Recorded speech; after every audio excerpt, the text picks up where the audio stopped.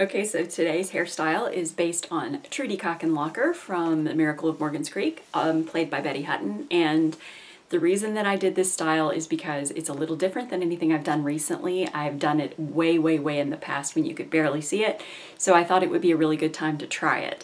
Also, I thought it was a good way to showcase how you can use, how you can create this like high volume poodle without having to tease and also without false hair.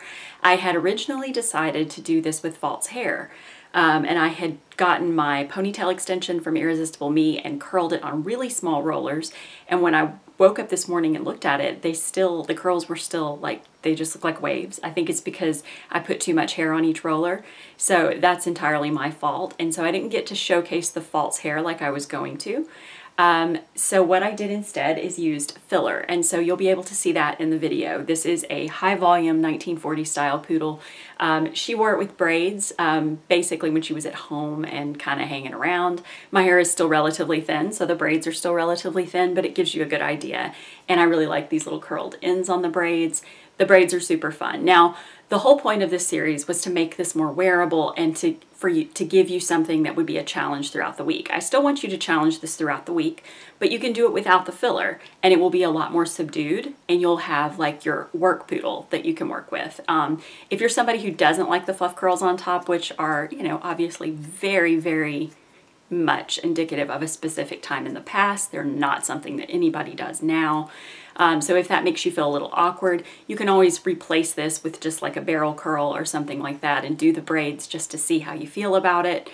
Or you could just do the fluff curls with a barrel curl. So you've got options. This is just a way for you to, I still would recommend that when you're working on this style, that you play with the poodle part of it first. Like you actually do the poodle, get it perfected, get it looking like you want it to look, and then you can smooth it into something else if you don't want to wear that for the day. But yeah, the whole point of this series, of course, was so that we could showcase or try different styles and really perfect them over the course of the week. I still want you to do that.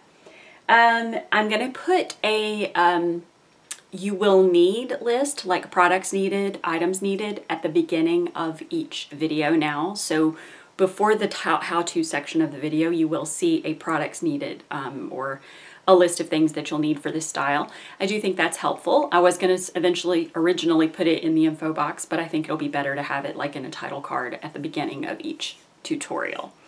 So that's this one. I probably won't wear it today. I've never been a poodle person.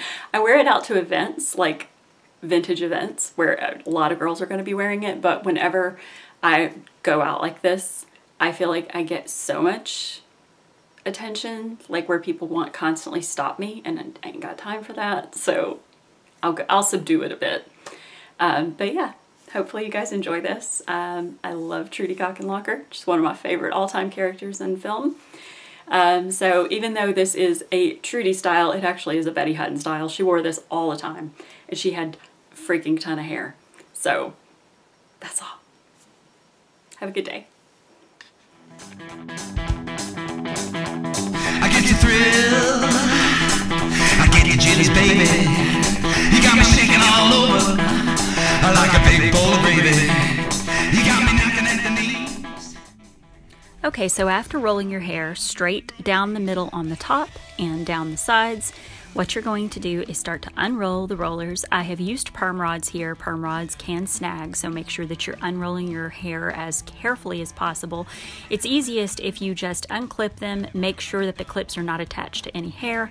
They're like little sprongy clips that go into the ends of each one with a rubber band, and then slowly start to just unwind the roller. So that's what we're doing right now, is just carefully unwinding the rollers. The ones that I used on top are large sized, and the ones that I used on the sides, messy brush, the ones that I used on the sides are medium sized. The white ones are medium and the purple ones are large. And I did use 2 regular foam rollers on the front on my shortest hair, my bangs, because they do hold a little easier.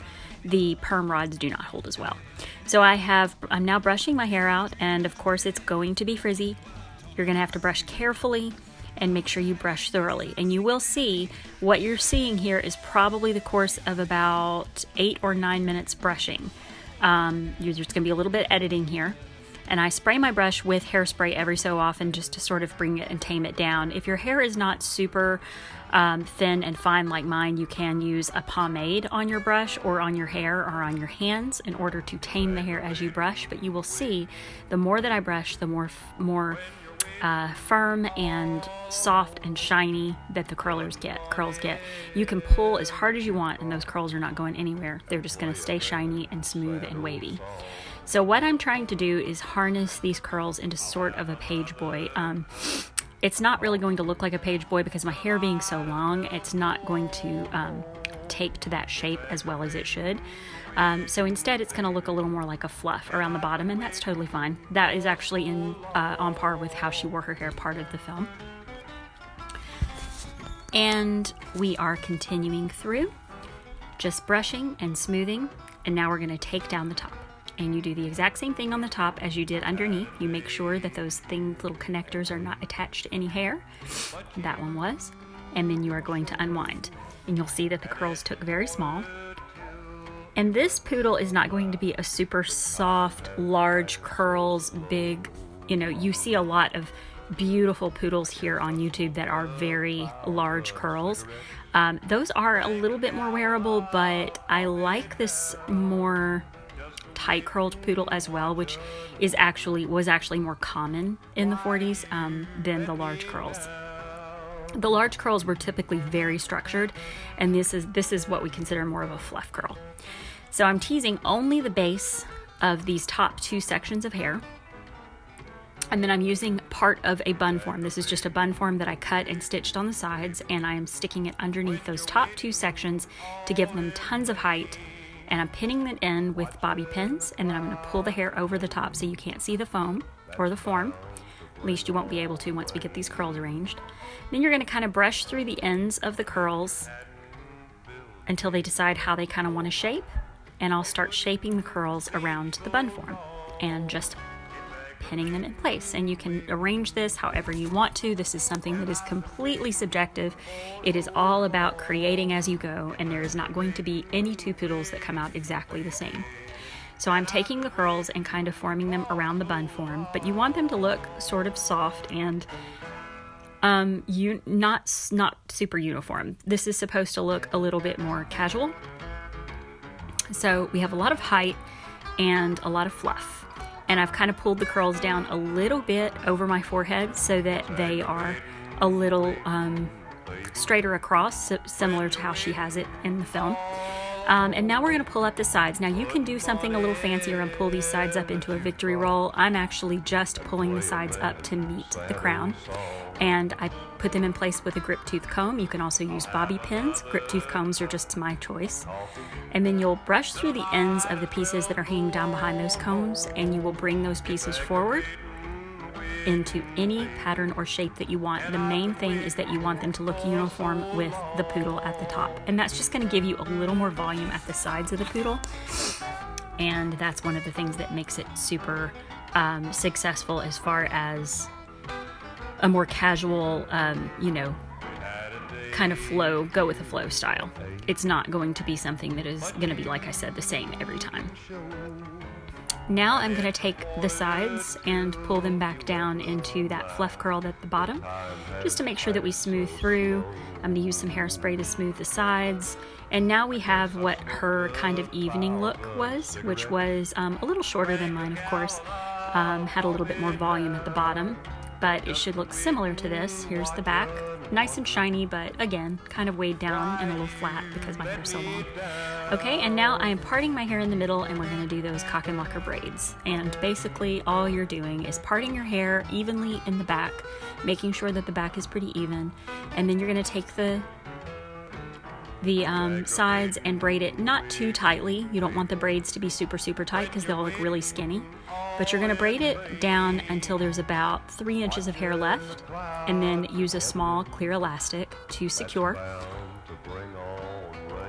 And the reason we aren't braiding any farther than that, I'll show you, is because we're gonna kind of widen those braids a little bit. So you can see here in the back, I tried to kind of keep the part as center cut as possible, and now I'm gonna go through and do that on the other side.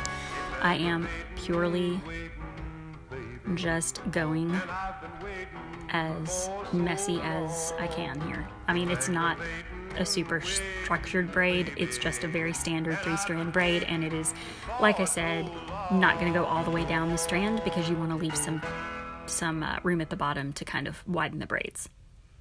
See how skinny the braids are right now? So that is because I don't have a lot of hair. You can actually put some extensions in if you want to have more volume there, like Betty Hutton did. She always had tons of hair. But yeah, you're gonna pull the braid apart, and it's gonna give it a little bit more volume, and then you'll brush through the ends and have nice little locks there. And that is, as we say, it.